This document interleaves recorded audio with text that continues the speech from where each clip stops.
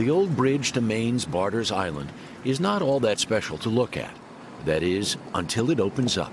And this you gotta see.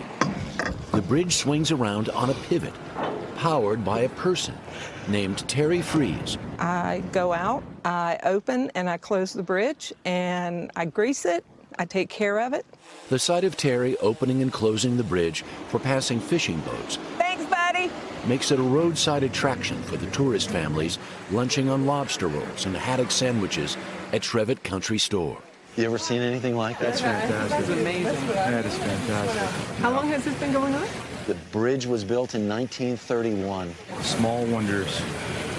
But the bridge, while quaint and a reliable conveyance of humans and vehicles, is scheduled to be replaced.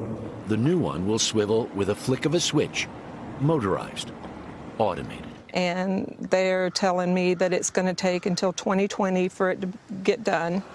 And then I'll just walk in my hut and push a button. Yeah. It's sad. This is part of history. Terry happily allowed a reporter Oh, okay. Put it on there. Yep. the opportunity to turn the bridge himself. Gonna be hard to top this. It's fun to do once. Any more than that makes it a job. You're really good at this. A job Terry loves. This is awesome. I mean, nobody in their right mind would say this was a bad job.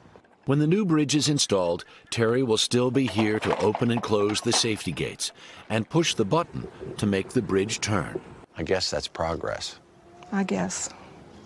Sometimes progress sucks. We agree. Harry Smith, NBC News, Barters Island, Maine.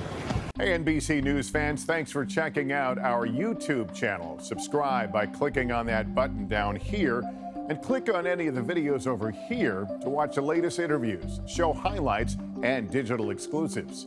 Thanks for watching.